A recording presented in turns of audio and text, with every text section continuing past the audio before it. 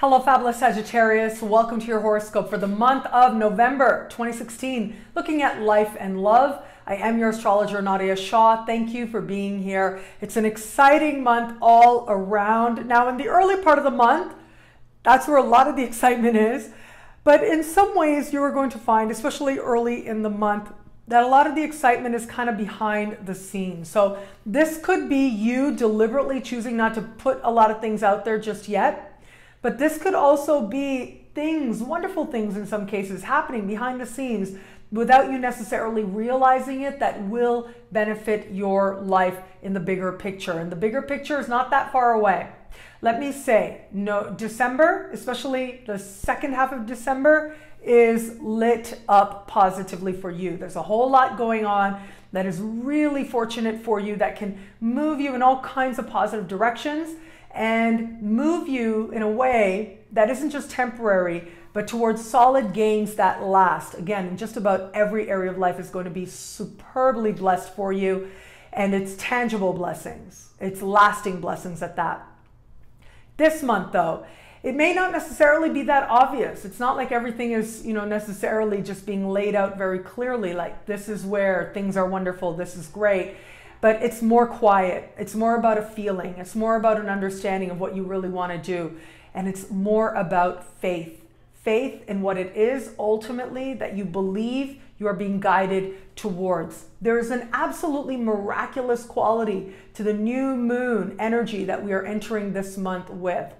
There's a quality there that says, even if it isn't evident, things are working out very much to your advantage. Trust that. If you're so inclined, if you're mystically inclined, this kind of symbolism does speak to angels working tirelessly on your behalf to make meaningful change happen. Now, as we move a little bit further into the month, in the early part of the month, you will be granted action steps and inspiration. So it isn't just that, okay, you're going to believe and that's it. But very soon it will translate into action. So don't worry about that. If things need to be quiet, if you want to spend time on your own, trust that as well.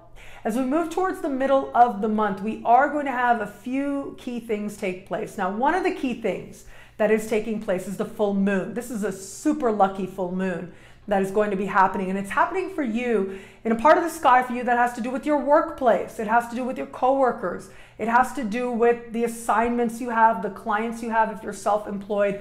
All of that is super, super lucky, super blessed for you in the middle of the month.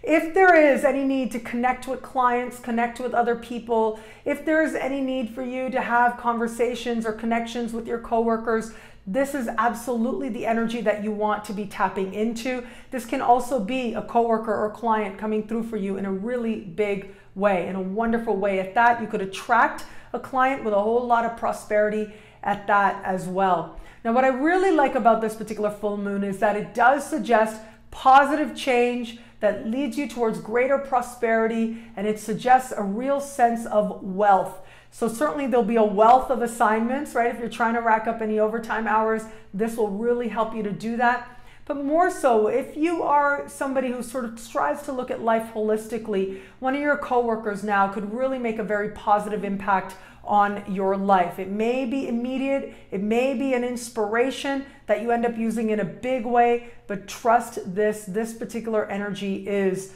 the kind of energy that says tangible, powerful change and opportunity being promised to you in the middle of the month. If you're trying to get another job, mid-month is the time to go and make that happen for yourself.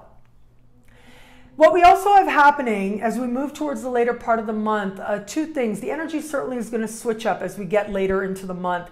One of the reasons is the first of three rare conversations that are going to take place between your ruling planet Jupiter and Pluto. Now, the next two conversations are going to happen as we get into the new year in the spring and the summer. I'll be here to talk about it then.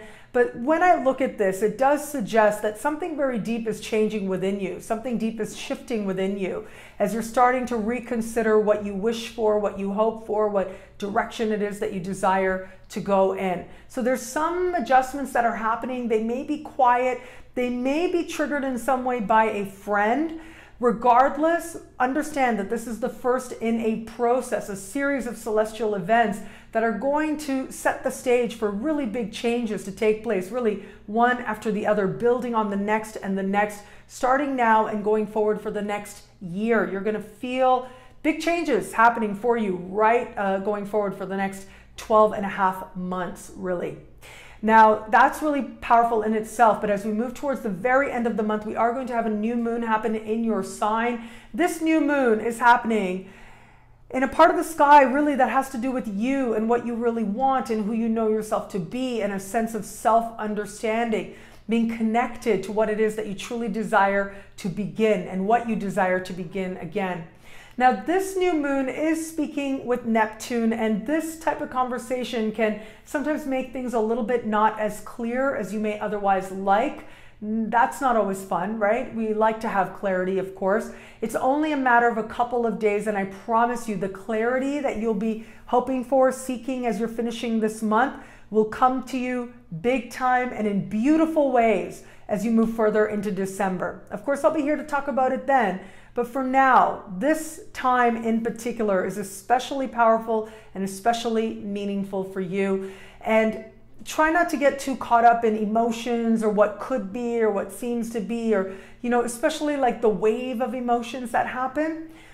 Strive to have, to the best of your ability, a little bit of detachment. That could go a really long way to helping you to get to those wonderful positive breakthroughs that are promised in the sky that much sooner. So it's really important to be very gentle with yourself, kind with yourself, especially when it comes to things that have to do with how much you are actually living the dream, okay? So that can be part of this. Make sure you're seeing it accurately in your own way. You truly are living the dream that is meant for you right now, and that could be a very different dream very soon. It could be very different achievements very soon. But right now, there is a perfection playing out, and that is a sacred truth that if you connect with as we finish out the month, you will be that much more empowered for the beautiful upticks that are going to start taking place for you very soon.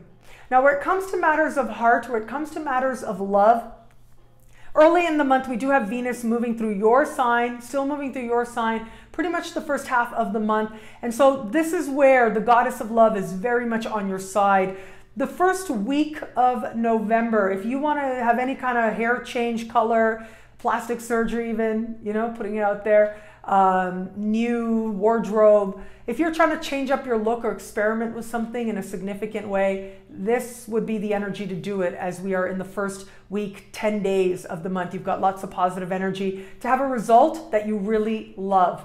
Having said that, of course, this is Goddess of Love. It's going to speak to matters of heart, matters of love as well. If you are in an established bond, you can expect some really exciting plans to be forming as we move in the early part of the month. So it does look like there's a real sense of possibility, a real sense of, yeah, we're going to make changes and then we're going to do this, and there's going to be so much happiness and a burst of positive energy coming into your relationship. If you are somebody open to meeting someone new, please be sure to be busy in the first 10 days of the month.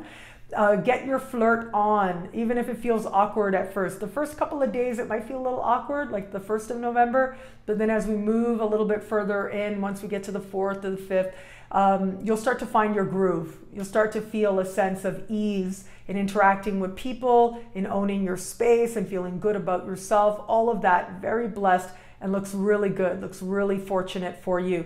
So get your flirt on. It'll actually end up being really, really lovely, and you could end up having some really surprising results, surprising insights as well in all kinds of directions. But also keep in mind, next month, huge for love. Really nice things are happening, and of course I'll be here to talk about it then, like I said, but good things are happening right now. So take advantage of them, utilize this time well, do what you do and understand what you truly desire to do well, and give yourself to that, and at the same time keep your heart open, keep joy open, and the universe can't help but rush in to fill that requirement of greater joy that you absolutely will be inviting in through many, many fun experiences.